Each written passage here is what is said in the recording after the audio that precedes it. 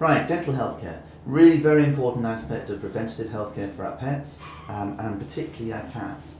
What we need to do is we need to regularly look into our cats' mouths and make sure that their teeth are okay.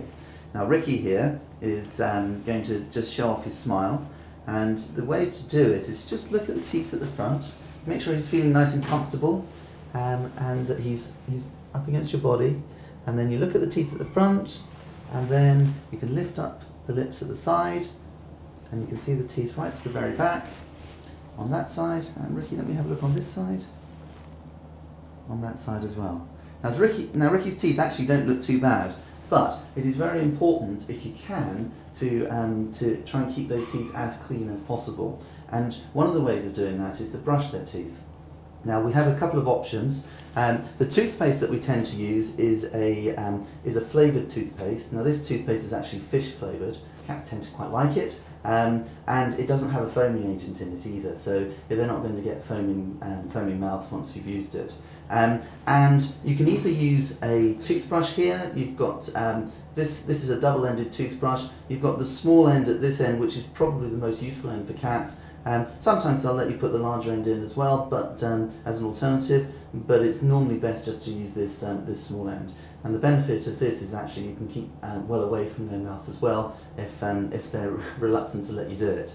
And in addition, we've got this little finger brush that you can use. That some cats will let you tolerate that. A little bit of toothpaste on the finger brush, and then you can just brush the teeth at the side on both sides. Now I'll show you with Ricky how we're going to do this. So you get the toothpaste, put a little bit of toothpaste onto the brush. Most important thing, as I've said, is to make him feel nice and comfortable. So if you just have a look at the front, and you can just gently rub his teeth at the front, and when he starts to feel the flavour, he actually quite likes it. That's quite nice, isn't it? Yeah, it's not too bad. Right, so that's brushing the teeth at the front. Once we've cleaned the teeth at the front, you want to get the teeth at the side. A little brush there. One will go with the brush, but we might need to try the little finger brush. I'll try the finger brush. So what we can do with this one, so a little bit of toothpaste on the brush, a little bit of toothpaste on the brush, and then just rubbing on the side there. And then we just try brushing the teeth on that side as well.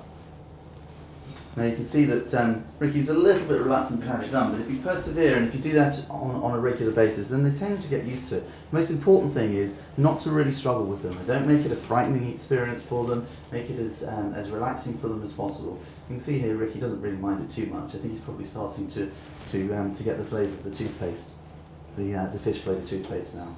But the most important thing about looking after your cat's teeth is to actually keep an eye on them and to look at them on a regular basis.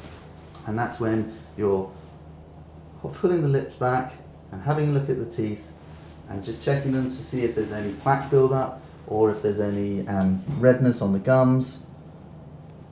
And you can see there that actually Ricky's teeth are pretty good. I've got a model here that shows a jaw, upper and lower jaw from a cat, and you can see these teeth are absolutely tiny. But it's very important that you try, here we go Ricky, stay there. It's very important that you try, if you can, to have a look at all the teeth, all the way to the back. So you've got the three premolar and molar teeth at the bottom, and the canines at the front, and the incisors right at the very front there.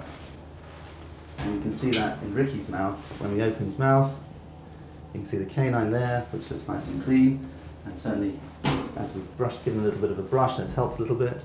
And then you can see the premolars and molars at the back there.